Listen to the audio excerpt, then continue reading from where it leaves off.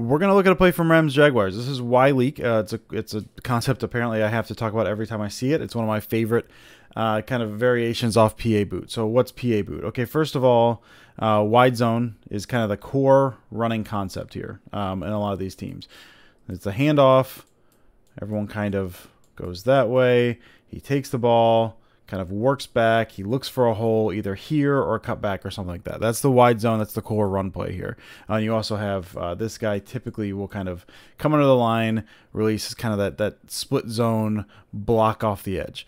One of the key passing components, which I'm sure everyone's seen 1,000 times by now, is PA boot. So you kind of fake that, he runs this way, you fake that mesh point, you get the defense moving up and over, and you take advantage of the space created by that by running levels to this side. And so you'll have, usually this guy will run a deep out or a deep, corner. Maybe that's a go. That's your deep route there. This guy coming underneath, that split blocker, will release to the flat. And this guy will release on the medium one. So you've got 3 guys in that level. You pull them all up. You're hoping to get someone in the middle. Usually that's kind of what your target is. But a lot of times you see them work down to the flat. So when teams start looking at that, one of the main ways to combat that is there's a bunch of different boots or variations to PA boot. This one here is my favorite. And you kind of do this. So you saw that mesh point there. You kind of start booting out that way. So you get everyone kind of like, okay, they're yo-yoing a little bit. They're up, they're back because they're looking there. And then, so maybe this guy's kind of like flatten out a little bit. He's not what he does here, but you're kind of getting that motion. And then you pull up on the half boot and then you take a shot. And so the way that they will take a shot here, this guy, kind of the vertical threat there, instead of cutting outside, he's going to cut inside because when you've set up here, now you've got that option to do there.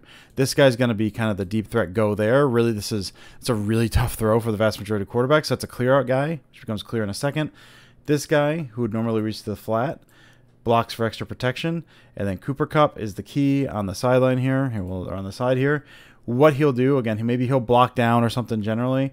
On a play action boot, a lot of times what will happen is you kind of run a slam route. So you kind of fake that block down there, and then you release on a slam route. That's going to become important in a second. Now, what he's going to do instead is he kind of sells that, and then he just kind of leaks out there. And with this guy, the Jaguars are in, looks like man-free coverage, like single high, man-to-man.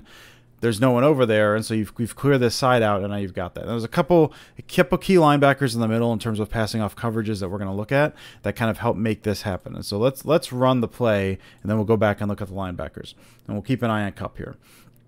So there he is, kind of looking back, then release, and then he hits the jet. Stafford pulls up, fires an absolute beauty of a shot down the sideline for 40-plus yards. Okay, now we're going to talk about a couple of these linebackers.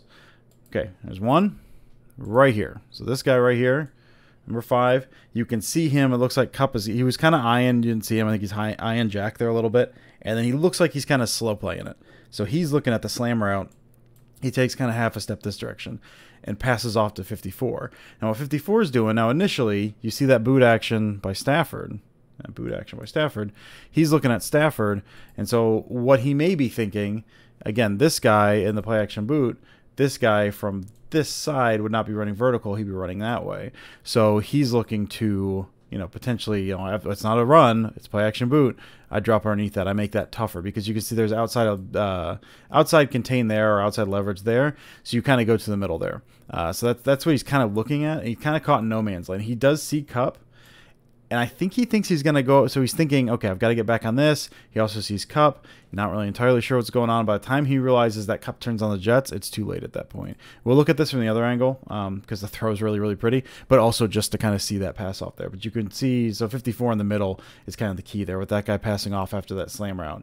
He kind of turns because I think he's going to turn it upfield, kind of vertically up the middle, and then he kind of lets it go. So we're going to, we'll do this one more.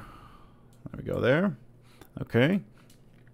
So the guys we're going to watch, 5 and 54, and we're just going to kind of watch how they play this. All right. So he's looking. Boots out the other side. I'm just going to slow it down there. Okay, so here's 5. You can see him. He's eyeing Kupp a little bit. You can see him eyeing Kupp.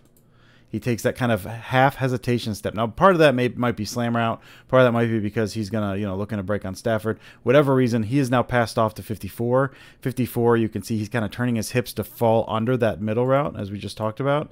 And as he's turning, he sees Kupp a little bit there, tries to flip, get back, can't do it.